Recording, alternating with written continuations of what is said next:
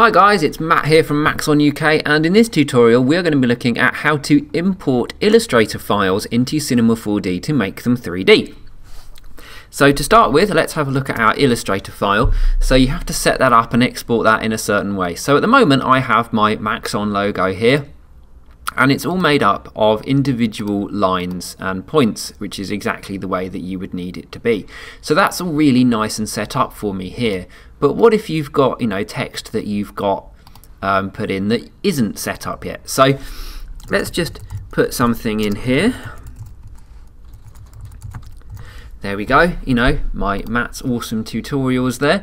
So what if you've got some text there that hasn't yet been turned into, lines in the same way that that has?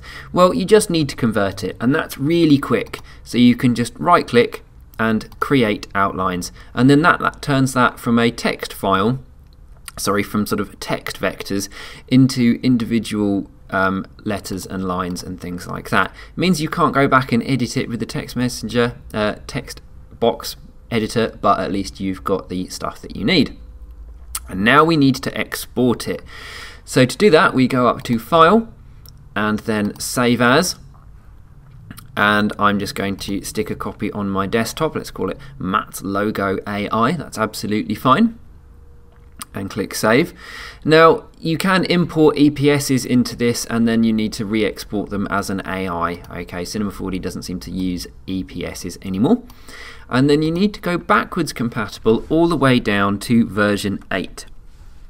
Okay, and click that, and then click OK. Saving this document in older format, yes, click OK, and that should save that onto our desktop.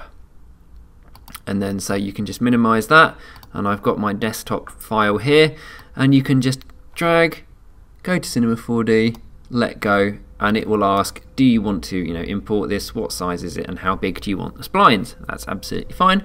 Click OK, and boom, there we go.